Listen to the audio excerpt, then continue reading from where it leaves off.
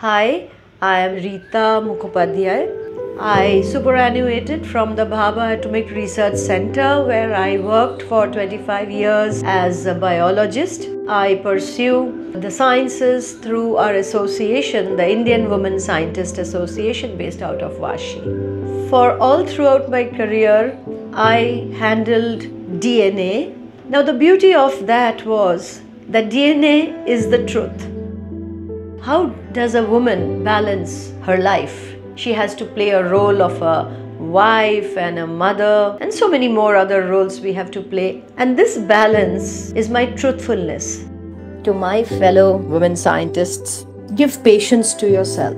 If you are patient, the reward comes back. The achievements which were to happen at a certain period of time did not happen because of the pressure which was on you, but don't succumb.